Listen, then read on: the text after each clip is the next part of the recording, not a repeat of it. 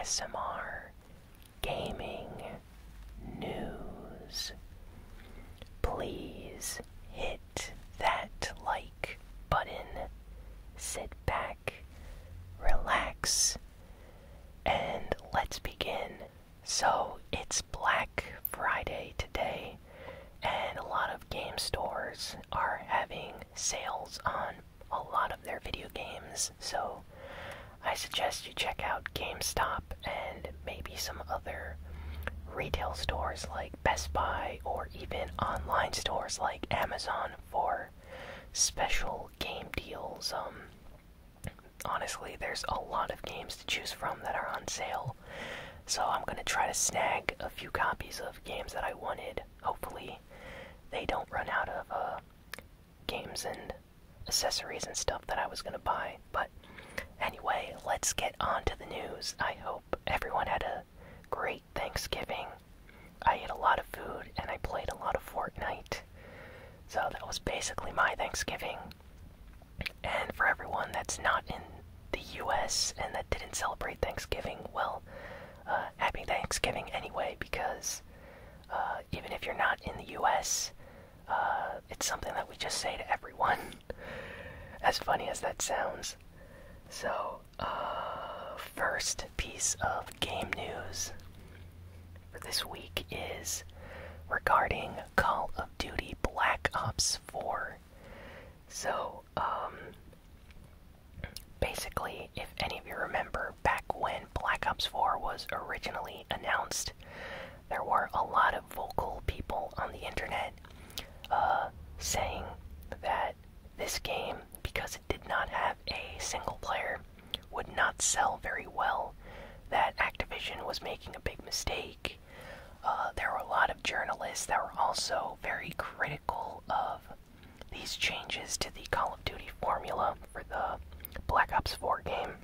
Well, sales numbers have finally been turned over, and let me just say that Black Ops 4 is one of the best selling games of the year, and it's also one of the, I think I read, most profitable games that Activision has released in recent years. So it may not be the biggest Call of Duty, but it is one of the fastest selling and fastest to make money for Activision, so it's a very profitable game.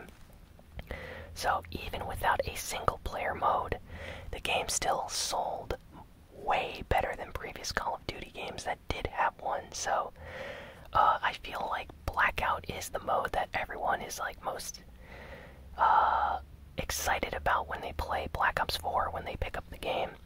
So I think Battle Royale really helped revitalize the Call of Duty series. Now, I was a fan of the single-player Call of Duty games, the campaign mode. So I was a little bit disappointed that the new one did not have a story mode. So hopefully in the future, maybe they'll incorporate a story mode in the next game. But I still like the direction that they're moving with the series.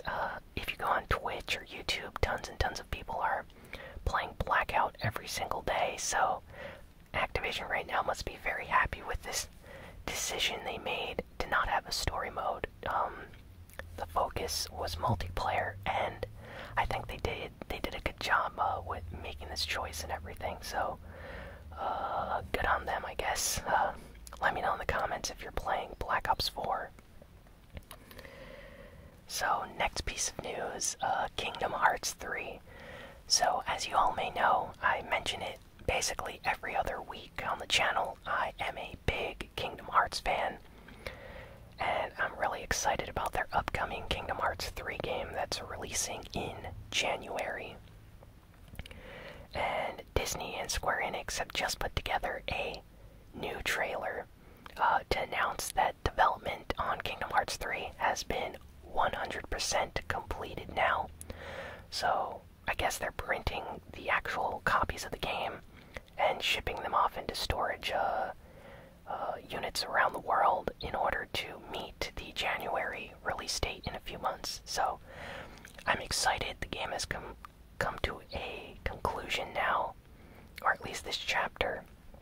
I think that they have some additional DLC story stuff planned, and maybe another series after this Kingdom Hearts 3 game releases, but regardless, I'm really excited. This new trailer looks fantastic. There's voice acting and everything.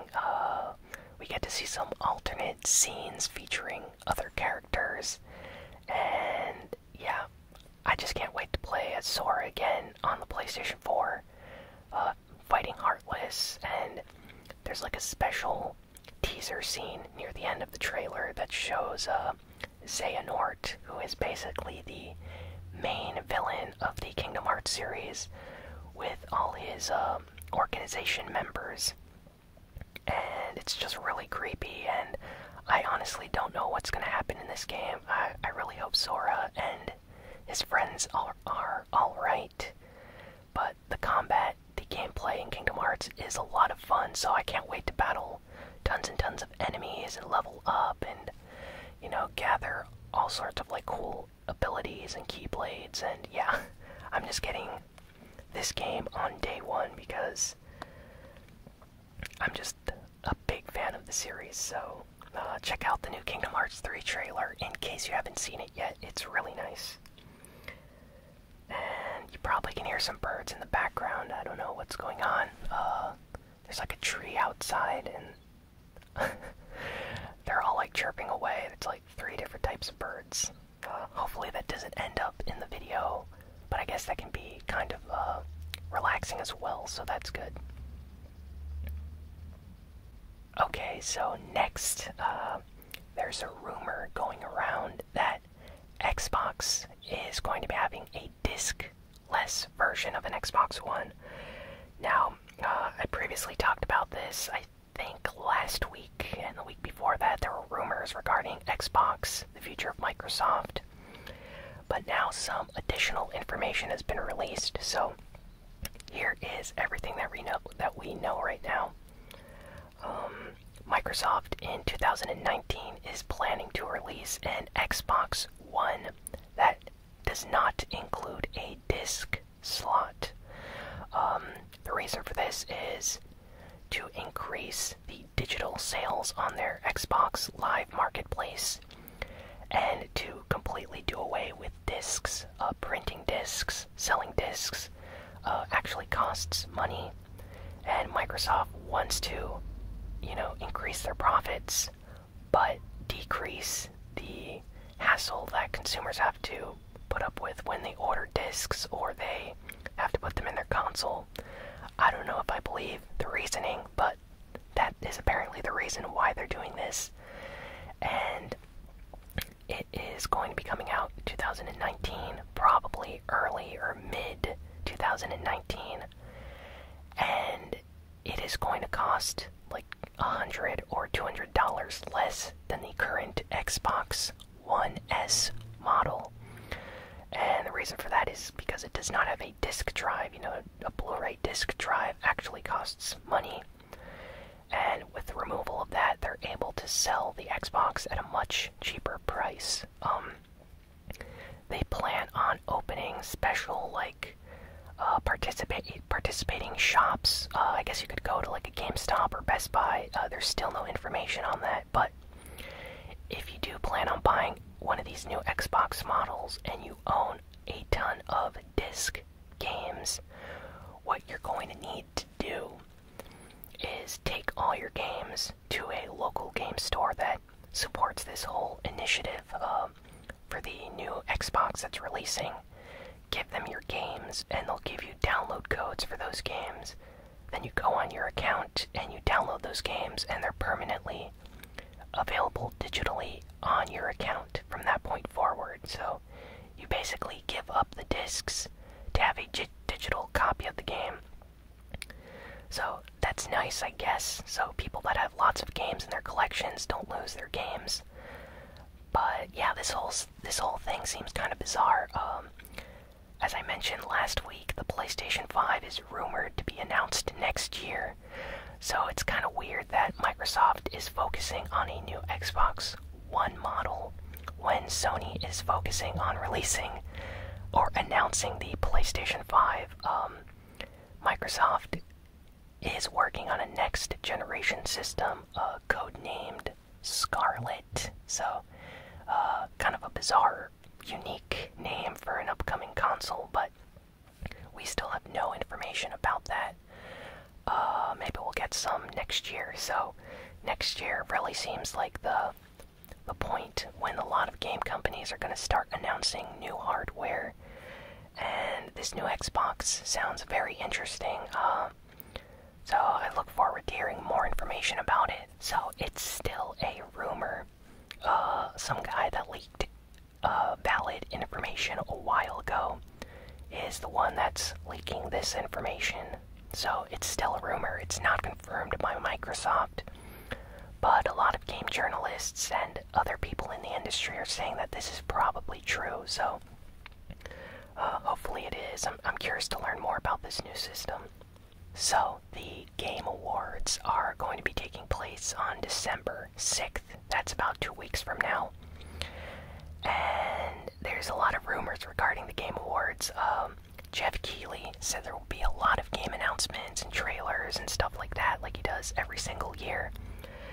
But this year, a lot of people, insiders in the game industry, have been saying that Death Stranding, let's see what else, Ghost of Tsushima, and the upcoming Sony exclusive game Dreams, all three of these games are going to be shown and given a release date at the Game Awards this year. So we're going to get a release date for Ghost of Tsushima, Death Stranding, and Dreams.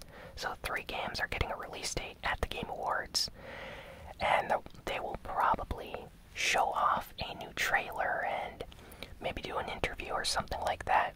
So people are really excited about this, So Death Stranding, judging by the trailers that they've released so far, looks really, really cool. So I hope that we get a release date for that game, some new information, and the same thing for Ghost of Tsushima and for Dreams, which apparently is supposed to come out maybe early next year or something. So it's going to be nice to get some information from Sony about these upcoming games.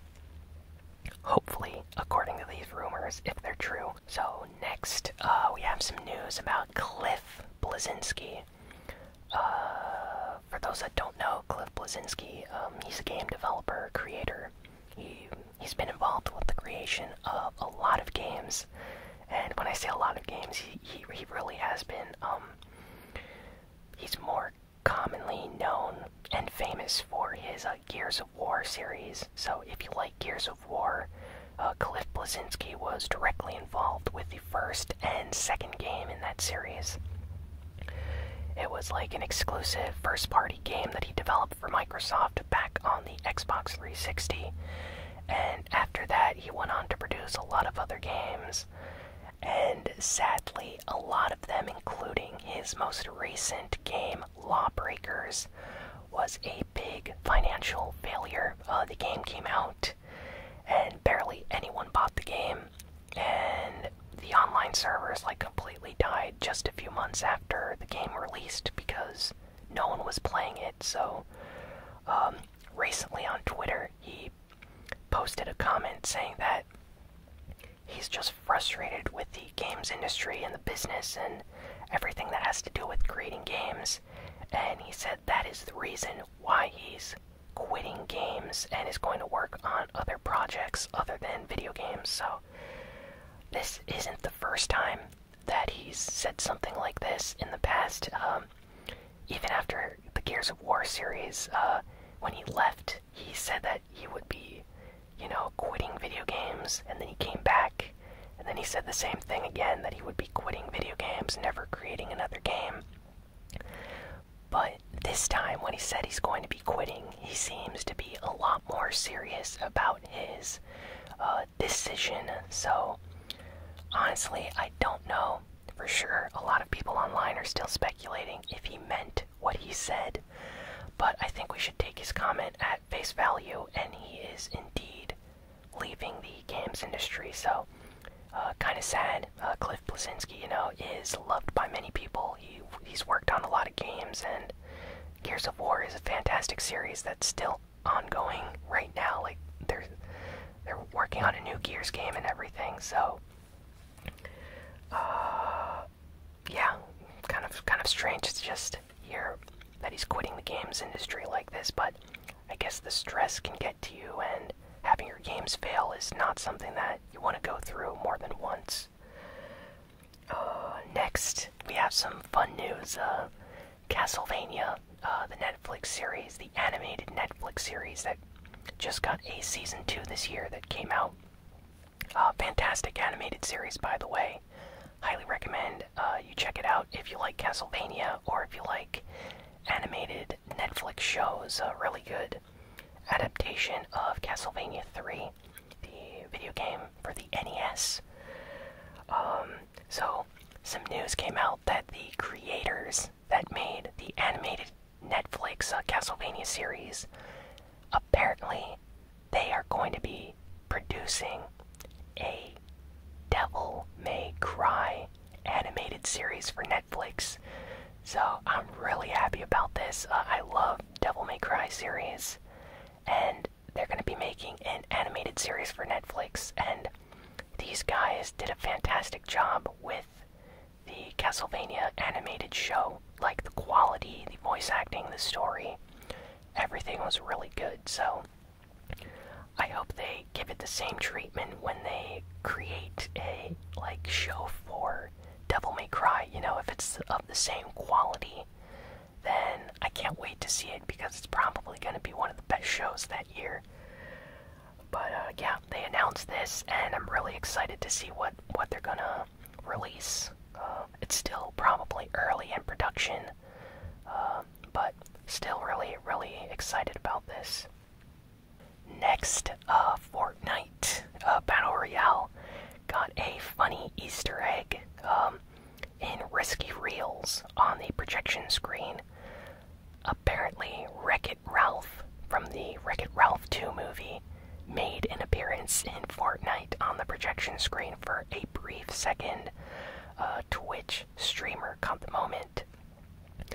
And apparently people are speculating about a potential crossover between Wreck-It Ralph and Fortnite.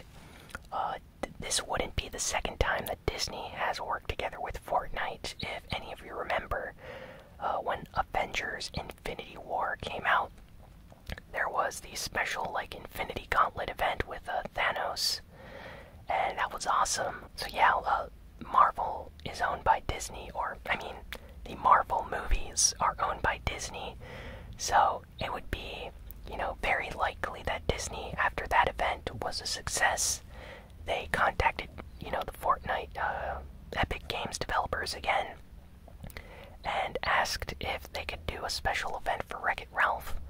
So I'm wondering if there's going to be something next season regarding Wreck-It Ralph and Fortnite. Or maybe it's just a small Easter egg cameo and that's it, and there's not going to be a crossover. But either way, it's still pretty cool. And I need to go watch that new Wreck-It Ralph movie because I really enjoyed the first one. So just a little bit of Fortnite news this week. Next, No Man's Sky has a new Visions update. Yes, it has yet another big update that adds a lot of community modes. Apparently there's going to be a joint community quest log of sorts where people that are playing No Man's Sky will be able to participate in the exact same quest for a goal or something, and it looks really interesting. Apparently, the new update also makes it easier to have more planet variation, so planets look more unique and different from each other, so that's really nice. So kind of crazy how No Man's Sky, years after it released, is still getting updated, and the updates are really nice. So I'm loving this. Good job, guys. Great developers. Next, Super Mario Odyssey, a game that also came out a while ago, has 2 new costumes that were recently updated and added into the game. 8-bit Super Mario, so an 8-bit version of Super Mario costume is available in for Super Mario. So if you want to put a Santa outfit or an 8-bit outfit on Mario in Super Mario Odyssey, you can now do that, so that's pretty cool. I like how Nintendo is continuously supporting the game. Honestly, they do this with all their games, you know. The game comes out, and a few months later they update it with something new, just to give the fans something to keep playing and enjoying the game with. So that's really nice on Nintendo. I like that about them. And lastly, Warframe has now officially launched on Nintendo Switch. So it was announced a while ago that it would be coming out for the Switch, and people were excited, and the game is released now, and it's available in all regions. And according to some reviews that I've checked out on YouTube, the game actually runs and looks pretty good for the most part. You know, it's a slightly downgraded version of Warframe.